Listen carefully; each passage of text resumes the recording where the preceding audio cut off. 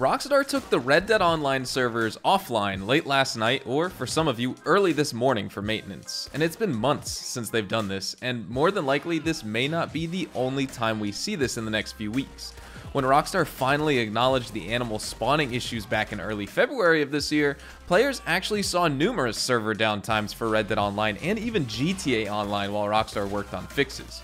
While ultimately the community and players didn't necessarily get an inside look on what they were attempting to fix, besides the animals of course, other changes occurred in-game that we could take notice of, and today we will be talking about this server downtime for Red Dead Online and the issues currently in-game that need to be addressed, and hopefully this helped with some of the issues that could be fixed, at least on the server side of things. So if you enjoy this video at any point, or if you just find it helpful, let me know by dropping a like on it, and if you want to stay up to date with everything Red Dead Redemption 2, Red Dead Online, and even Rockstar games as a whole, consider hitting that subscribe button.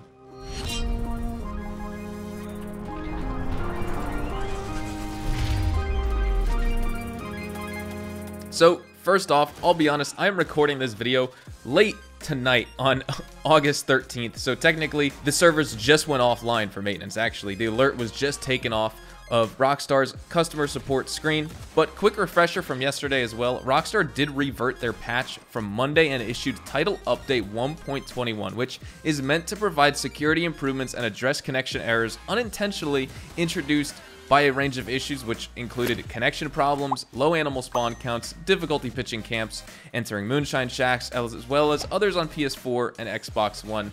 And we have reverted back to the previous version on those platforms, initially launched on July 28th.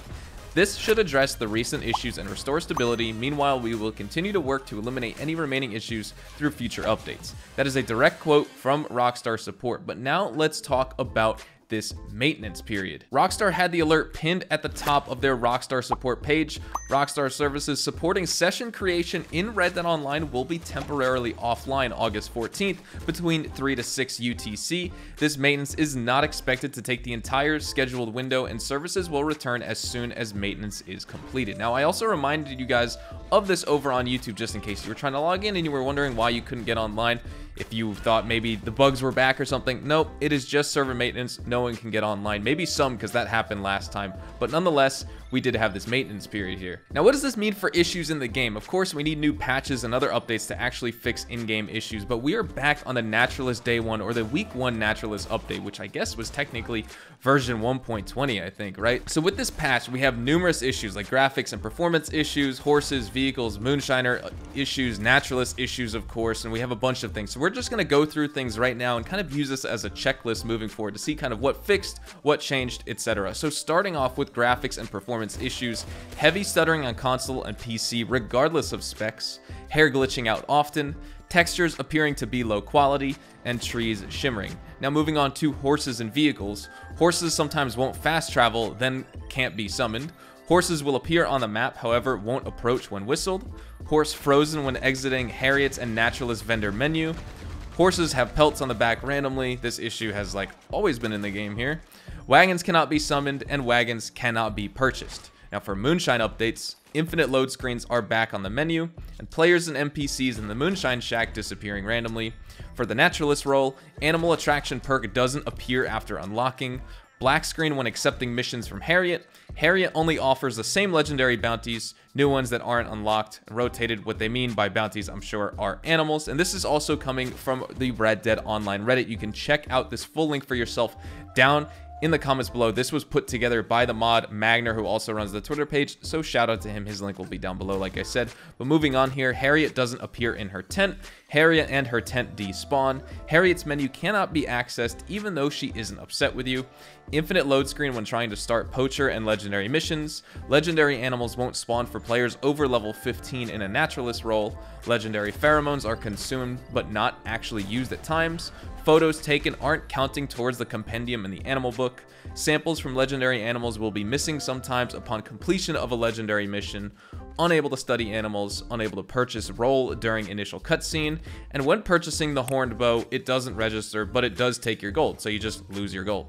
Now, we also have some trader issues like resupply missions and purchases registering properly, and players who are unable to purchase the Butcher's Table from crypts. This is a huge one affecting people. If you have not purchased the trader role yet, still as of right now, you cannot and are not allowed to do that. We also have some Twitch Prime issues. Players with Twitch Prime have not received their rewards yet. It can take up to 7 days sometimes, but I'm pretty sure there's still people out there who haven't done that. Just make sure you need to actually claim the rewards on Twitch Prime. Just simply linking your accounts will not do the trick here. And players who do not have Twitch Prime have been receiving the rewards. So people who don't even have it or those accounts connected. That's really bizarre. 2 PC issues. Alt-tabbing out of the game causes a crash to the desktop. This is unfortunate because most PC gamers will be using that feature. And textures show low quality even at ultra settings. And then just a few miscellaneous issues. The advanced camera gets stuck and cannot be closed, requiring the game to restart. Animals not spawning once again. Catalog has an issue that prevents you from buying anything. Carcasses disappearing from horseback. Infinite load screen when joining players via social club with different aim preferences. No payout for completing a variety of missions when in a posse or even just solo. And also the varmint rifle customizations revert back to the default look.